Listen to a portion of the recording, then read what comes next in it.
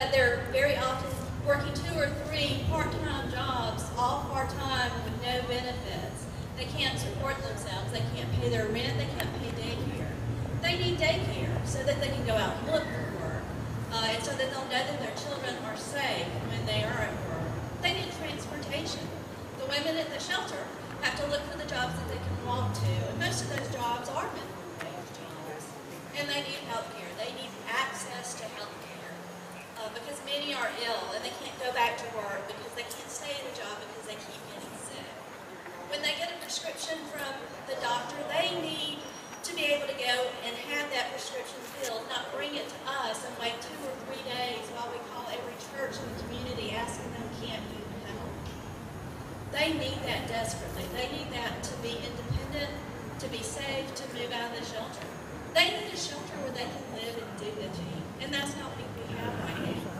We need to build a new shelter for our women so they can have some privacy to heal from what they've been through. And our victims of sexual assault, what they need from our government, what they need from you, every single one of you, is for you to believe them. If someone comes to you, a male or a female comes to you, and they tell you that someone has assaulted them, they need for you to listen and understand that yes, that is what has happened to them, and not question them. Not ask them, is that a real rape? They need to hear from you that you believe them. Thank you.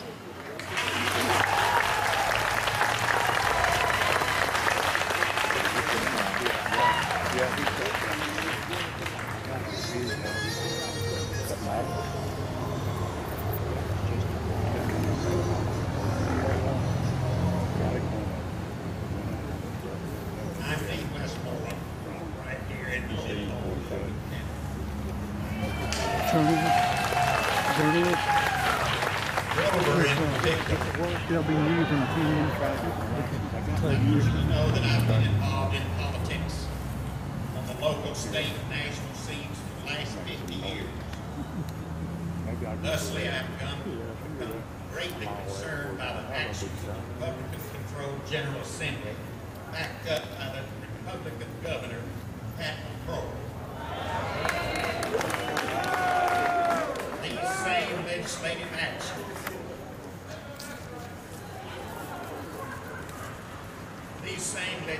actions have mainly taken place in every state where the Republicans are in control of the legislatures and the government.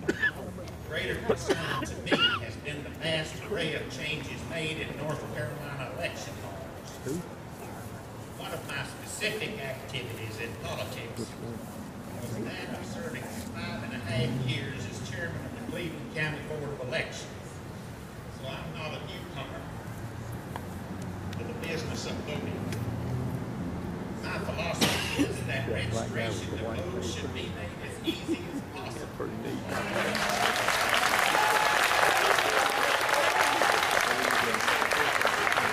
Verify every registrant and let them vote. And count the votes, making sure that every vote is counted and certified. Powers that be in the General Assembly sold the people of North Carolina the big lie that was massive voter fraud across the state in our election. They did that in order to make it appear that these changes were necessary. Their philosophy seems to be if you can't beat them fair and square, not rude, then change the rules.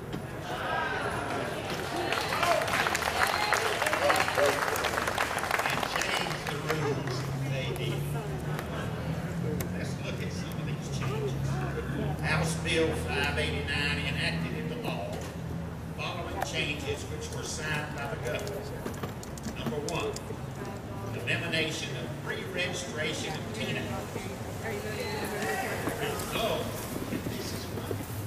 Results had shown that Democrats led 3-1 in pre-registration. Number 2, they slashed 1 week off early voting.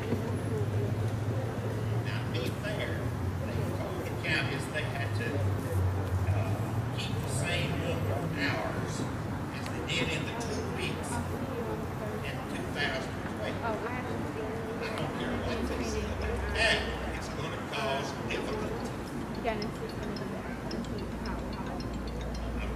why they did that.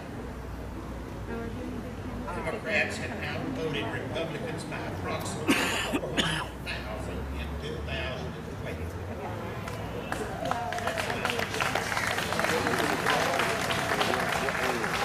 Number 3, no more same-day registration and out-of-precinct voting. Number 4, say goodbye to straight ticket voting. This is the most significant change other than that of early voting. Every interested group must prepare thousands of sample ballots to assist voters who are used to straight ticket voting. Fifth, the fifth and last change is that they are inviting and allowing more partisans in polling places to walk around challenging and likely intimidating voters. Now, I didn't mention voter ID because it doesn't take effect until 2016, and we will have plenty of time to get ready for that. We must, however, develop plans now. We have almost 2 months. And all groups who have a stake in this coming election had better be ready to get out the vote. We all pay taxes. The Constitution gives us the right to vote. Every one of us must vote. You must get your friends, your family, your relatives, and everyone you know. You too. Doing all right. Checking in the thing. All right. We must deliver to these Republicans the defeat they so richly deserve.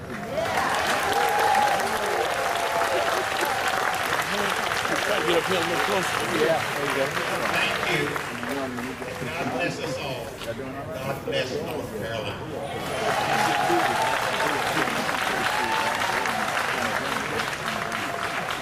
Thank you. As the next speaker comes, we do want to thank the speaker, but we want to make clear we are here for justice. Whether you're Republican, whether you're Democrat, we are for justice. And we want everybody to understand a wolf in sheep's clothing not going to fly. Just to say you're a Democrat or just to say you're a Republican or whatever your party may be, we're going to look at what your interests are. No permanent friends, no permanent enemies, just permanent interests. But we do thank you, we do understand the climate that we're in, but we just have to make the record clear. We are here for justice, and that is a nonpartisan call to stand for justice, and that holds everybody accountable. Thank you. Good evening. I'm Pauline Finney Merritt, and I am a wife, a mother, a taxpayer, a registered voter, and a North Carolina teacher who teaches right here in my hometown of Cleveland County. I am here to speak on behalf of those teachers. I was appalled by recent political advertisements boasting the largest teacher raise in North Carolina, led by Speaker Thom Tillis and Governor Pat McCrory. It is almost laughable that they want to take credit for this raise, which was a last-ditch effort. Initially, they had proposed a bill that would pay the top 25%, and I don't know how they were going to determine the top 25%, and neither did they. So therefore, a federal judge put a indefinite sanction against that proposed bill. Legislators, I'm directing my attention to the legislators now. As a mother of 2 young children striving for college, I wish that I could see great benefits of that 7% raise that was given. As you know, only those recently entering the profession received a substantial increase. Others with even more seniority than I saw very little. So what about the late nights, the neglected family, and much needed weekends off for all those years and the 6 previous years without so much as a gesture for for the cost of living. Veteran teachers received no appreciation.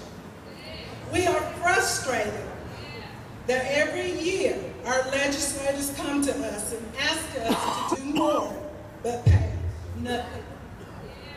I don't even know if that's legal.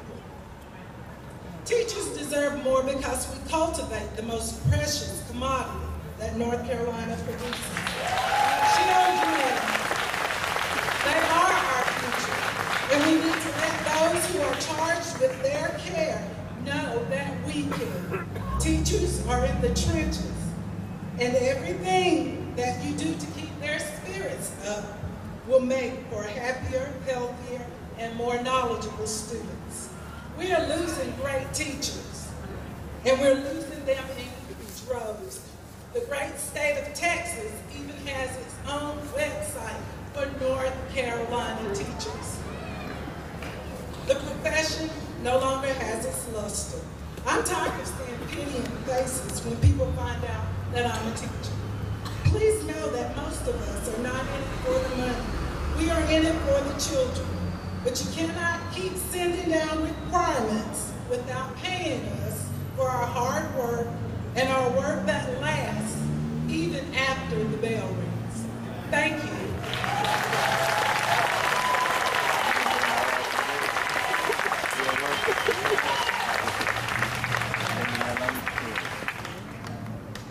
Good afternoon, brothers and sisters. I'm Jessica Contreras from Charlotte, North Carolina. I'm part of United for the Dream at the Latin American Coalition. How many of us today will go out and vote this November? I think all of us, right? While you are voting, I ask that you keep in mind those that cannot vote, those like myself. As an undocumented immigrant, I cannot vote because I lack a 9-digit number. I have to pay out-of-state tuition to go to college, even though I have lived in North Carolina for 13 years. I also have to fear that my parents might not come home one day just because they don't have a driver's license. Parents and students can be part of the PTA, but they can't volunteer at school because they don't have a 9-digit number. Not only that, but many undocumented workers face exploitation, death wages, and are overworked and underpaid. This November, I urge you to keep in mind all of us. Each and every single one are fighting for the same thing. We want to be able to vote. As an undocumented person, I can't vote, but I am going out and I am canvassing and I am registering people to vote.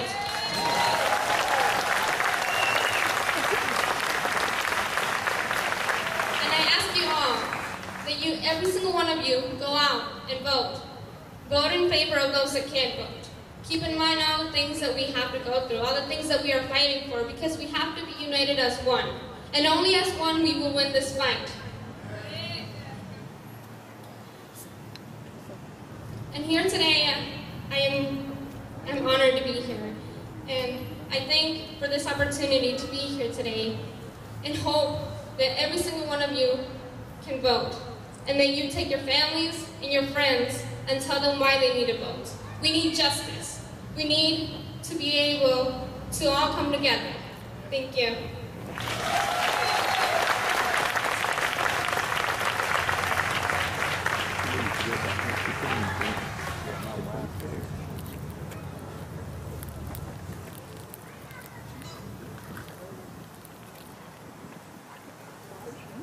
Good afternoon.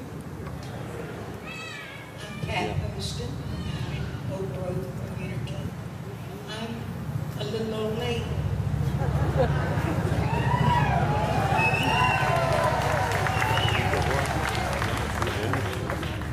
But I want to talk to you about coming here to this beautiful green place that we have come for so long. Every time I come here, I feel like history is walking with me. And I know that over the last 50 years that I've been walking around the square, that you've been walking around the square, we've come a long way. But one thing is, we all feel at home here, or we did. When you walk down that sidewalk or Street, or go to the coffee shop in the lake, we say to ourselves, we're at home here. Don't we? Yes. This is our place. But lately, I've been feeling really uneasy that this may not feel so much like home here in Cleveland County and in North Carolina. It's not quite the way it was. Things have changed. We're not. Somehow our trust in one another is eroded. That trust that's seen us through a lot of things over a long time, and many of you out there remember. How in the world did it get to be that we here in Cleveland County and North Carolina are divided over the right to vote? That is absurd. It's nonsense. We are North Carolinians. We are Cleveland Countyans. We respect the right to vote. But here we are, we're faced with a state legislature majority that says it doesn't trust us to vote honestly anymore, even though we always have. So restrictions like photo ID have to be put on us. When I go to vote in 2016, Lord willing, and you gave me days, right, Dean? And when I go vote in 2016, I'll have to prove that I am at Houston, Oak Grove community. That I am. It's an insult to me to have to prove who I am. I've never lied before. I've never tried to sneak over to Dean Westmoreland's precinct and vote there. And then we have the merging of precincts here in Cleveland County. Our Board of Elections has shrunk precincts down from 9 to 5. And we are faced with the fact that many of our voters are going to have to go to a different voting place or not know where to go. So what we must do is not only go to vote ourselves, but take our neighbors, help those who are most vulnerable, who may not know their voting place has changed, who may not know, who may not have heard, who may not have a way. Tell it in our churches, in our communities, in our coffee shops. Vote, vote, vote. They may not hear us in the elections board here or the legislature in Raleigh, but they will hear us in the voting booth.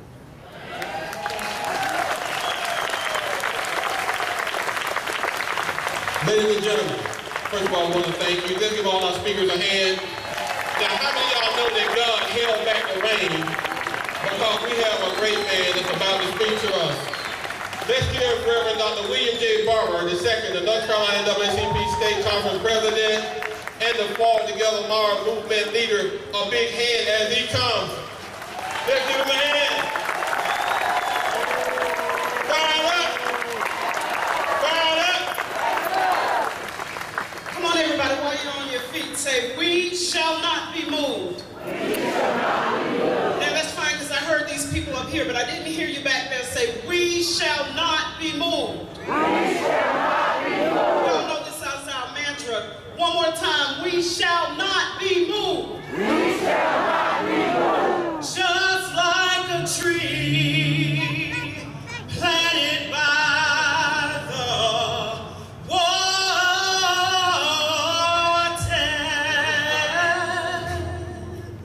we shall not be moved. Just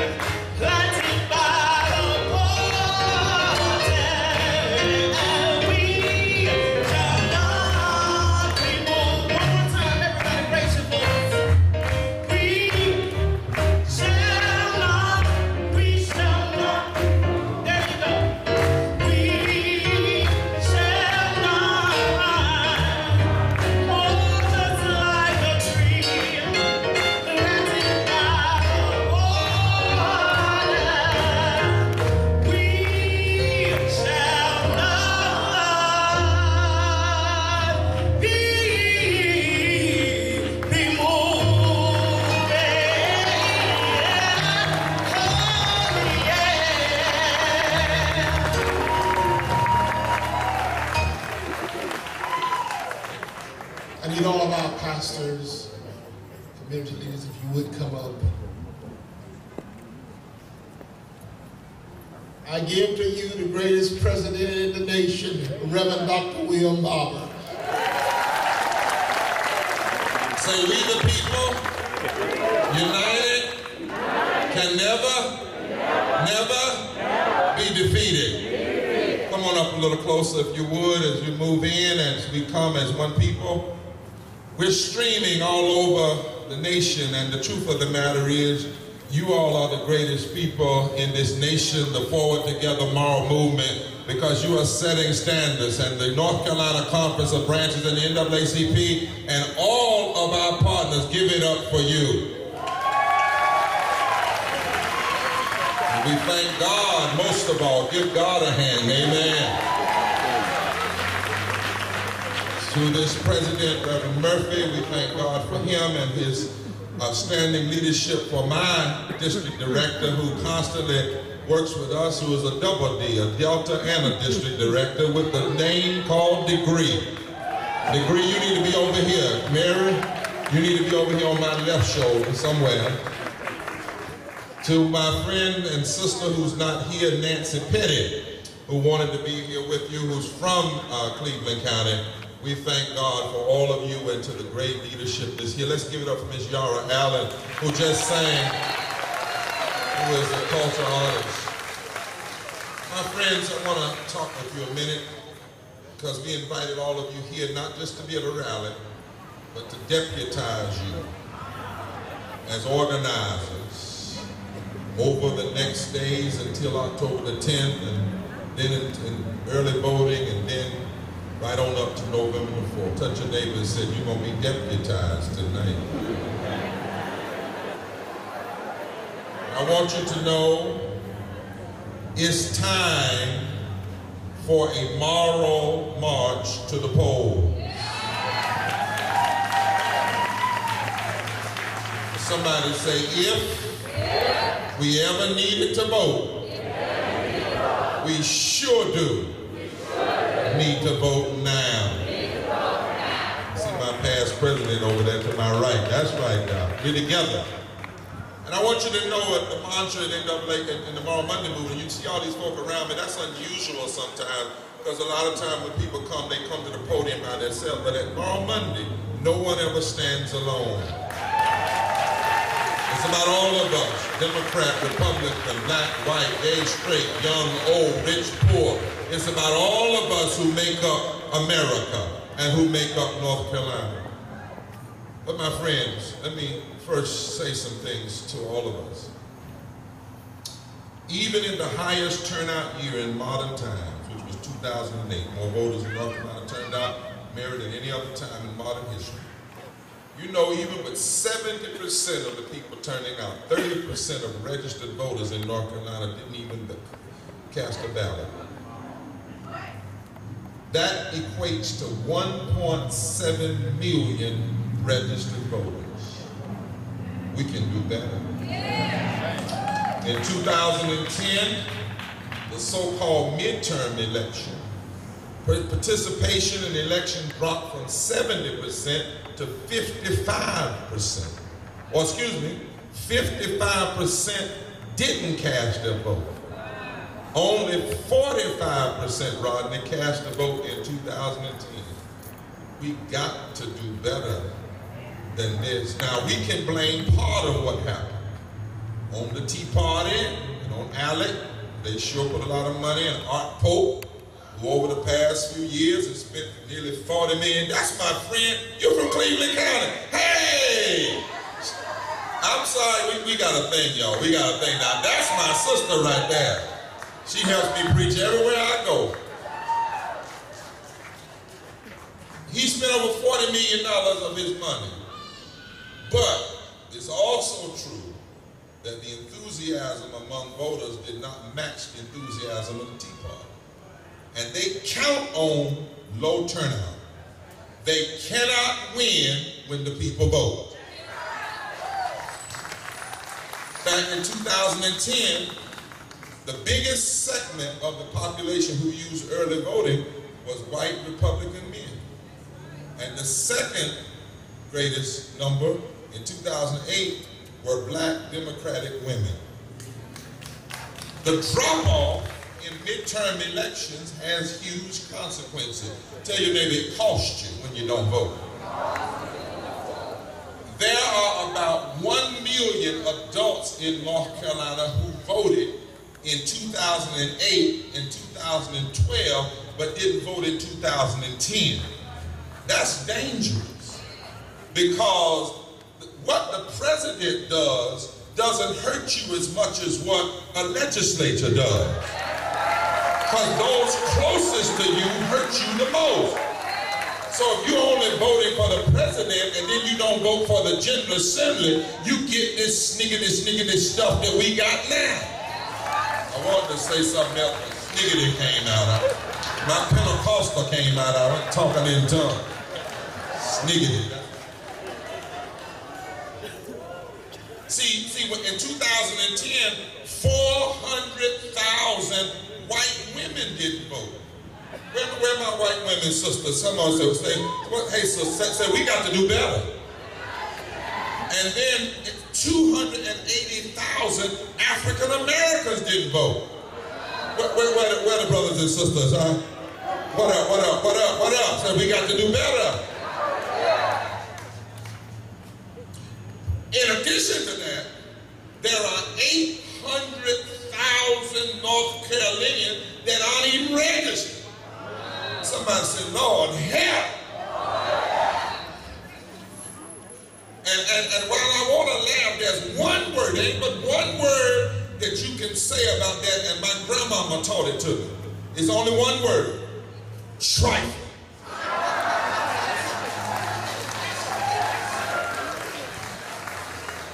And I didn't say Republican or Democrat, but when 800,000 people whose lives are going to be impacted by what people just choose not, that's a problem.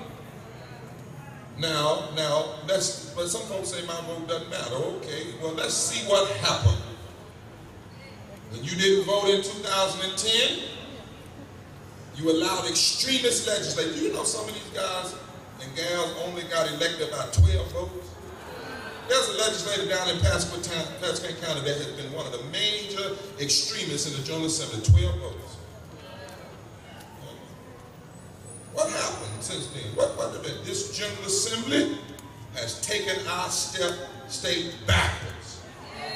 I was in Mississippi not too long ago visiting with Mary Evers and the NAACP board. I got off the plane, went to the hotel. When I walked in, and I'm sorry, preachers, y'all pray for me later, but I'm going to say exactly what they said to me. Somebody said, Barbara! I said, how you doing?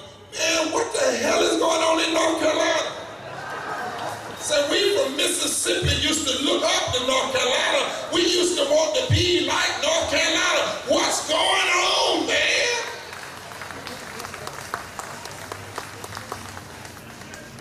What happened when folk didn't vote or voted too little? You got some representatives. I can talk about it. I ain't gonna tell you who to vote for, but I'm gonna tell you how they voted. Tim Moore, that one of y'all? Kelly Hastings, and Senator Warren Daniels. They represent Cleveland County. This is public policy 101. Now they followed lock, stock, and barrel Tom Tillis and Phil Berger. They followed them. Whatever the leadership said, they did. Now watch what happened to you. Not to North Carolina, but to Cleveland County. First of all, the crowd I just named them sitting there. Tim Moore, Kelly Hastings, Senator Warren Daniels, Tom Tillis, Phil Berger, McCord. That's hooked together. Yes, an emergency. That's why I'm getting ready to tell it. Y'all got your right sound in Cleveland County. Exactly. That's right. It's an emergency. Because the first thing I want to tell you is they refused Medicaid coverage in North Carolina. That means that 500,000 poor and working poor people are going uninsured. and 2,800 people will die this year because of what Moore, Haston, Daniel, Tillis, and Berger, and McCory did. Now listen to this. There's a report just came out. It's a nonpartisan report. It says that in the 24 states that have not expanded Medicaid, 6.7 million residents who would have been insured are no longer are not being insured. That the states that denied Medicaid are foregoing $423 billion. You hear what I'm saying? That the hospitals in these states are slated to lose $167 billion. The Robert Wood Foundation said that this state will lose nearly $40 billion in Medicaid funding and more than $11 billion in reimbursement to North Carolina Hospital. Y'all have a hospital here?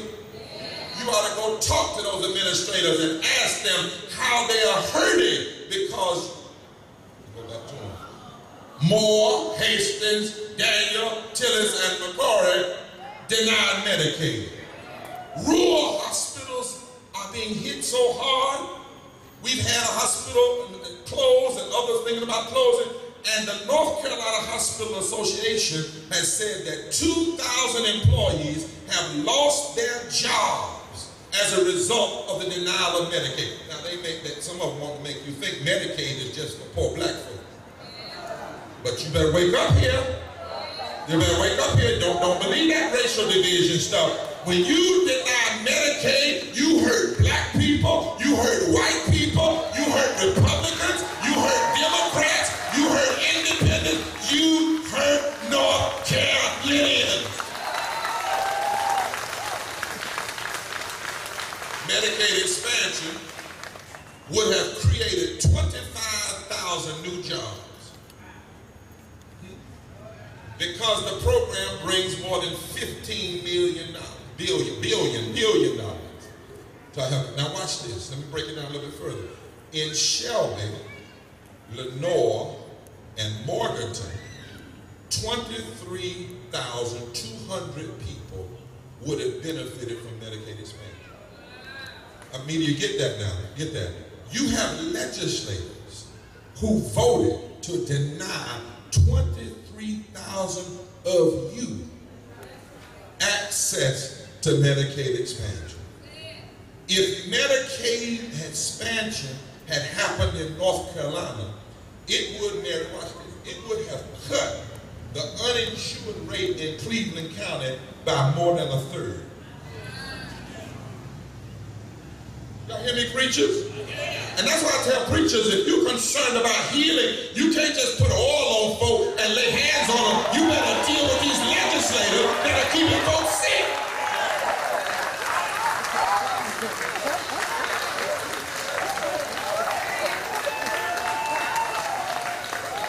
But not only that, take my time today, I feel all right. Moore, Haston, Daniel, Tillis, Berger, they tried to give millions of your tax dollars to private schools. Schools that can resegregate. Schools that can discriminate in hiring. And they would not even accept any amendments to disallow that. And the only reason it got stopped was because of a judge. Now they should have known better because Article 12, I think it is, Section 12, I believe it is, of Article 1 of the state constitution says that public education in North Carolina is a constitutional right, and North Carolina's constitution says you can only spend public dollars on public schools.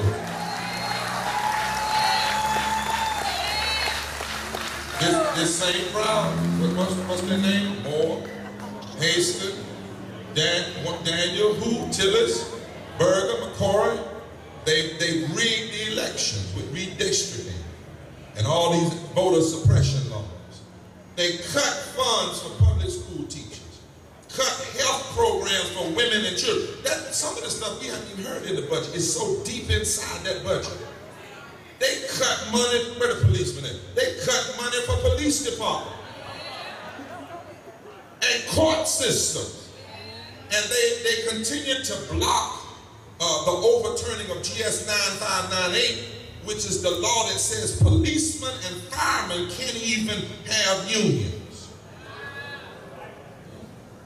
They shifted the taxes. They said they were going to cut taxes, but they raised taxes on 89% of North Carolinians so they could give 11% of Art Pope's friends a tax break.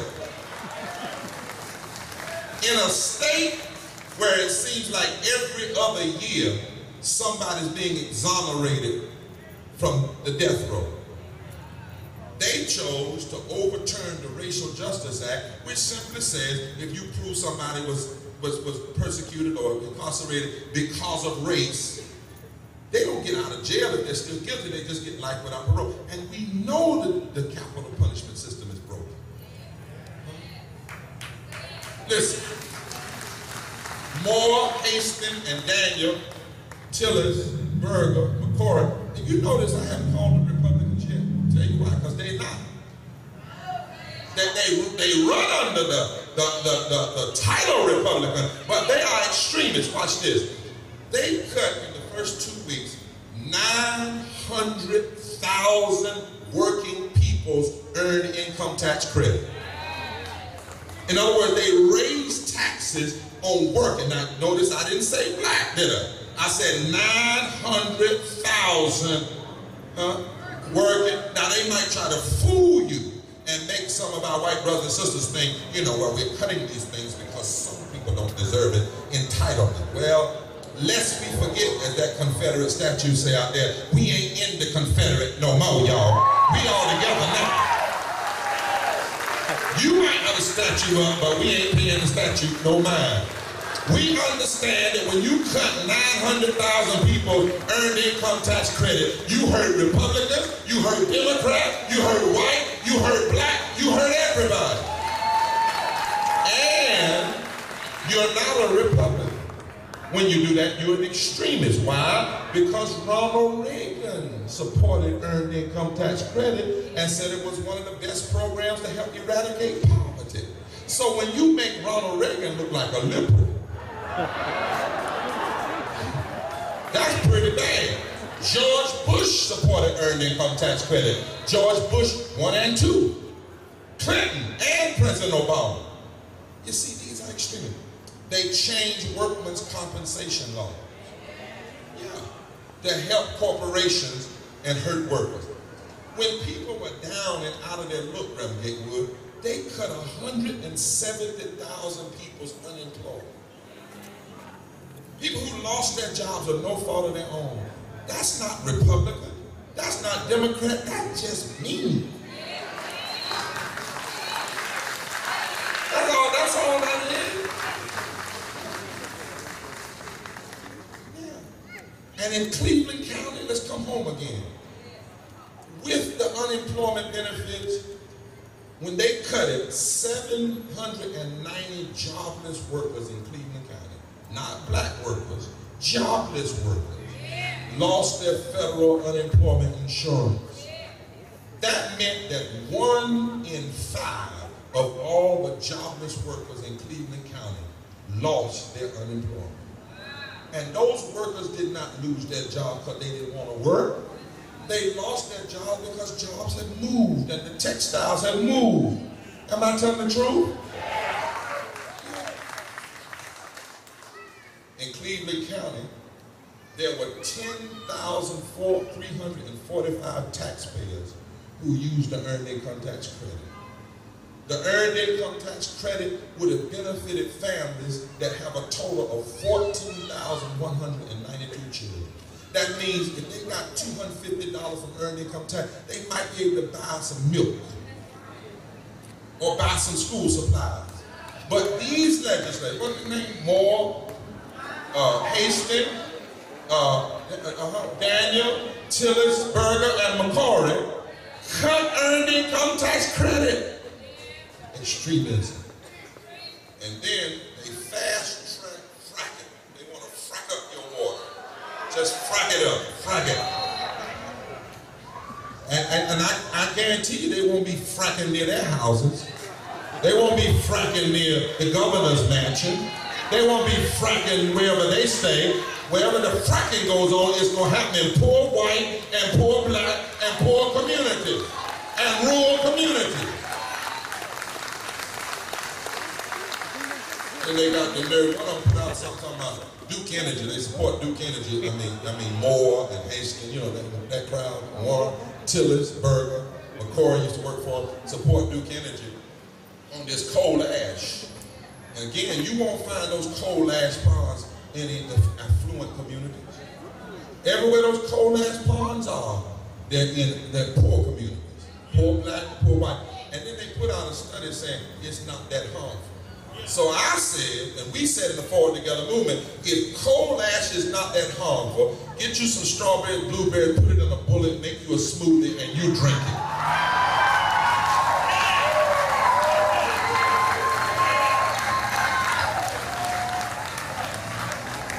Now, young people, and y'all don't even want me to start talking about Patrick McHenry. I ain't telling you who to vote for, I'm just telling on him. He opposes raising the minimum wage, supports giving public education fund to private schools. He's against the Affordable Care Act, even though the Affordable Care Act protects people with pre-existing conditions, like my daughter who has a brain condition. Your representative would rather my daughter not have access. And he supports privatizing Social Security. Now, our young people a few weeks ago helped us on this.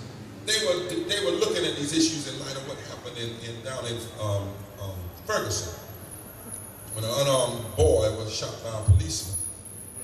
And the young people lifted from history the words of Coretta Scott King when the matriarch of the movement said, you know, when you talk about violence, you got to do more than just talk about shooting. Shooting is a form of violence. But Coretta Scott King said poverty is a kind of violence. And a society where the powerful step on the poor, that's violence. Starving a child is violence. Suppressing a culture is violent. Neglecting school children is violent. Hurting teachers is violent. Discrimination against the working person is violence. Ghetto housing is violence. Ignoring medical needs is violent. Taking people's health insurance is violent. Contempt for equal protection under the law is violent. And even the lack of willpower to help your brother or sister is a form of violence. Otto Schwimmer at MIT calls it attention violence. Says when you get power and you only care about the powerful, that's a form of attention violence. And as the young people were teaching us, Dr. Sadler, I could not help be reminded of God's word. Well, God has a lot to say about politics. And I just thought I'd tell you, he's got something more to say than what the so-called right wing wants to say about abortion and prayer in the school and homosexuality. In fact, let me help some of y'all on that. I'm going to deal with it today. Ain't no scriptures in the Bible about prayer in the school. It's about prayer in the house and in the home. And on those other things, there ain't but about 4 or 5 scriptures at the most that even speak to the issue of homosexuality, and at least 4 of them are misinterpreted, and not one of them trumps this scripture. No matter where people are, you must love your neighbor as yourself. God, I said, let the sun shine on the just and the unjust.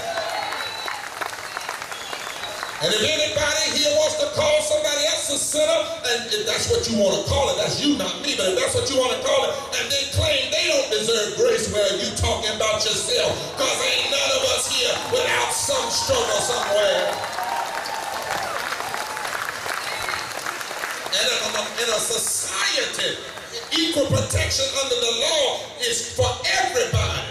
It doesn't shall not say if you black, or if you're white, or if you gay, or if you straight. We say one nation under God, indivisible, with liberty and justice.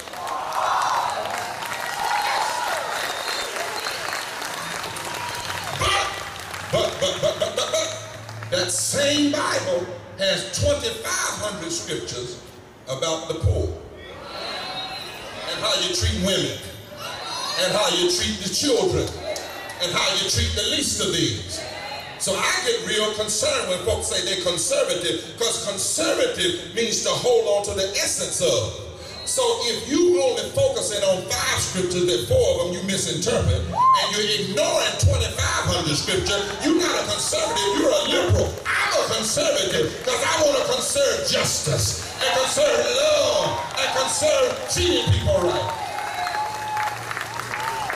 So I couldn't help the other day when the children were talking to be reminded what Ezekiel said about violence. Ezekiel 20:10 says, her princes in the midst of her are like wolves. The leaders, they shed blood. They destroy souls to get dishonest gain. Her prophets have dogged them with untempered maw. Lord have mercy. The people, the leaders of the land have used oppression and exercised robbery and have vexed the poor and the needy. They have oppressed the stranger. Proverbs 22 says, don't take advantage of poor people just because they're poor.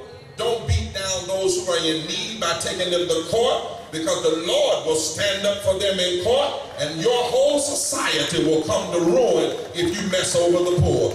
Jesus said, when I was hungry, did you feed me? When I was naked, did you clothe me? When I was sick, did you come see about me? When I was in prison, when I was thirsty, for inasmuch you've done it unto the least of these, you've done it unto me. Do these, I want you to know, I'm not questioning, but I'm wondering, do these politicians, the ones that represent you here in Cleveland County, that make so much to do about being Christian, that make so much to do about putting their left hand on the Bible and raising their right hand to God, that make so much to do about righteousness when it comes to prayer in the school, abortion, and homosexuality, I just want to know, do they even read the Bible? Do they even know what public morality looks like? Do they know what love looks like? Do they know what justice looks like? Do they know what democracy looks like? Then I got another question. Have they even read their own Constitution? I mean, if you swear to uphold something, Reverend, you ought to know what you're swearing to uphold.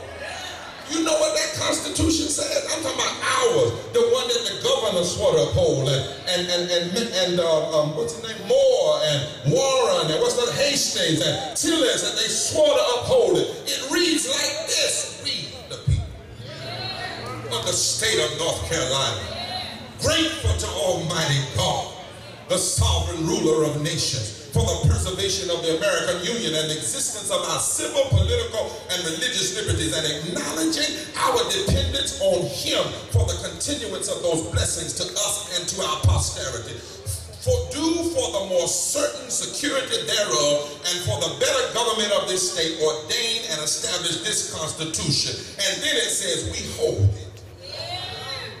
It's self-evident that all persons are created equal, that they are endowed by their Creator with certain inalienable rights, among which is a life, liberty, the enjoyment of the fruit of their own labor, and the pursuit of happiness. Section 2, all political power, not some, all political power is vested in and derived from the people, and all government of right originates from the people and is founded upon their will own, and should be instituted solely for the good of the whole, not the good of Art Pope, not the good of a lobbyist, not the good of any one party, not the good of black folk, not the good of white folk, but the good of the whole. When you look at that, denying health care is violence. Denying public education is a form of violence. Denying unemployment is a form of violence. Denying living wages is a form of violence. Raising taxes on working and poor people is a form of violence. It's psychological violence, it's social violence, it's political violence, it's constitutionally inconsistent, morally indefensible, historically insensitive, and economically insane, and we can do better. I still believe that we can be the land of the longleaf pine, the summer land where the sun doth shine, where the wheat grows strong and the strong grow great. Here's to the down home, the old North State. In Cleveland, the whole country is watching. When you look at the extremist policies of our governor, Corey Tillotson-Berger, and your legislators, the only conclusion, when you look at what they've done, is several things. Either they don't care about the Constitution, and they're so drunk with power and so paid by their financiers that they are merely puppets being controlled by rich puppeteers, or they really believe hurting children and teachers and the sick and workers and the poor and trying to stop voting rights is really a path to a better society. And that's scary. Or they believe their own lies.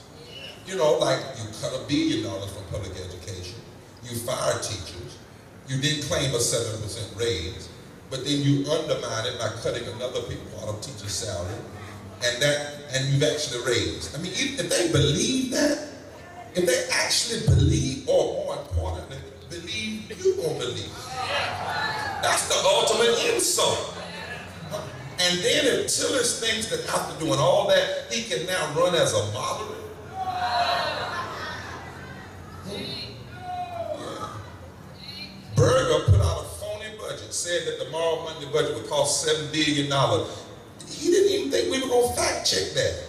We know the worst thing you can do is be loud and wrong, so we sent our budget right over to the North Carolina Tax and Policy Center, and guess what they found out? The Forward Together Tomorrow Monday movement not only is tax revenue neutral, but it would actually increase revenues in North Carolina.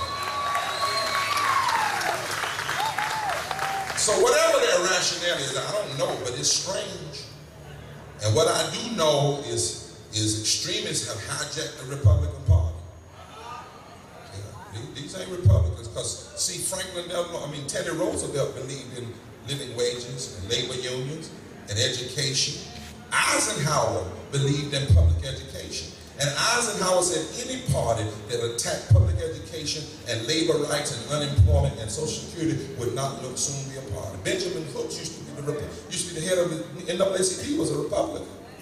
He believed in voting rights and public education. Jackie Robinson was a Republican. He believed in labor rights and he believed in justice. So what we have here is a hijacking. And now I want to tell you what I think we got to do. You see, voting doesn't solve everything, but it's essential. Say essential. And right now we must have a moral commitment to a movement that's not controlled by Democrats, not controlled by Republicans, but controlled by what's right. What's right morally and what's right constitutionally. Bottom line is democracy is hard work. You got to work at it. You got to work every day at it. You can't give up. Turn your neighbor and say, you can't give up. If it rains, you can't give up. If it snows, you can't give up. You got to stay in the game. And so the first strategy of our movement was to shift the conversation. That's why not 1,000 people went to jail. We didn't just go to jail. We wanted to shift the conversation. Any Tomorrow Monday arrestees here? Yeah, there you go. Yeah, hi. Give them a hand. We wanted to change the conversation. And do you know, after 75 weeks now almost of challenging them, the governor, when we started, was at 50% in the poll. Now he's at 30 and falling. The legislature was at 40% in the poll. Now they're at 17 and falling. When we started, a lot of North Carolinians were confused, because they had scared people and they had said they were going to cut taxes. But the more we got together, the teachers got together and the unions got together and the environmentalists got together and the healthcare advocates got together. Now 58% of North Carolinians say we should accept Medicaid. Over 50% oppose giving public school money to private schools. 54% of North Carolinians would rather raise teachers' pay than cut taxes. Over 50% of North Carolinians oppose fracking, and 77% of North Carolinians say that Duke and any other company should pay for their cleanup when they mess up our environment. We have shifted the conversation. Touch your neighbor and say the conversation has been shifted. People are talking a different way. You ever seen anything like this in Cleveland County in front of the courthouse? Look at the diversity in this crowd. You ever seen this kind of gathering around the Confederate statue?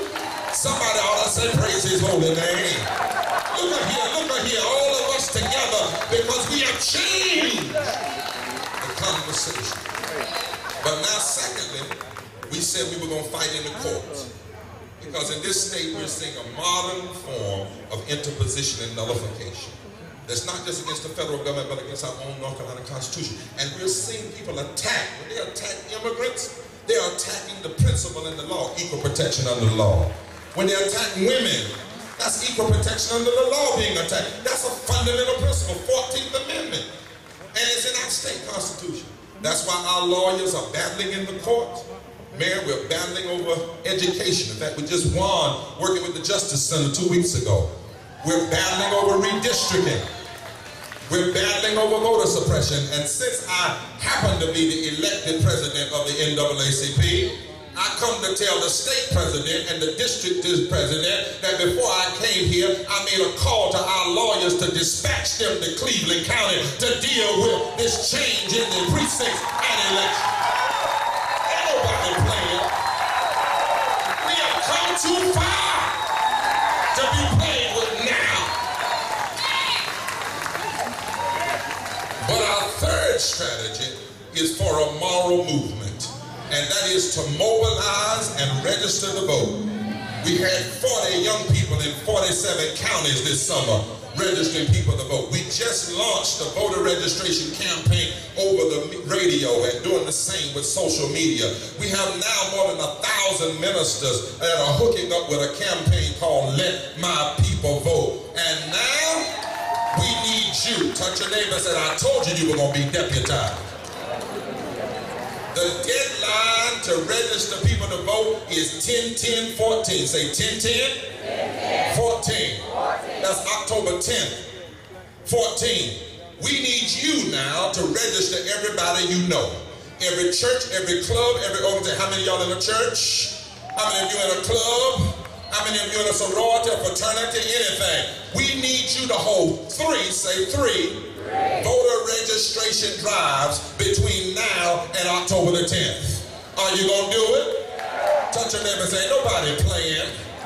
It's time to mobilize. But then we need to deputize you to do one more thing. Touch yourself. Say, self, you got to get 25 people. You got to register everybody you know. If they ain't registered living in your house, register them. If they won't register, kick them out. I mean, register everybody. You got to teach your dog how to say, register, register. That's serious, y'all. Touch your neighbor. Say, neighbor, you going to get your 25? Tell them I'm counting on you. Tell them I'm counting on you. Tell them we can turn this county upside down and turn it right side up. But not only that, early voting, say early voting. The deadline, wait a minute, my president, deadline is 10/23, say 10/23.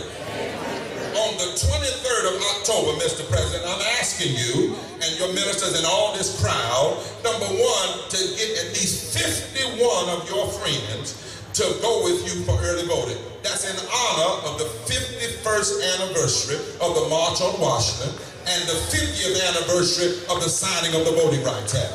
Because you know, before the Voting Rights Act was signed, white women could not even serve on juries. See, that's the history we haven't been taught.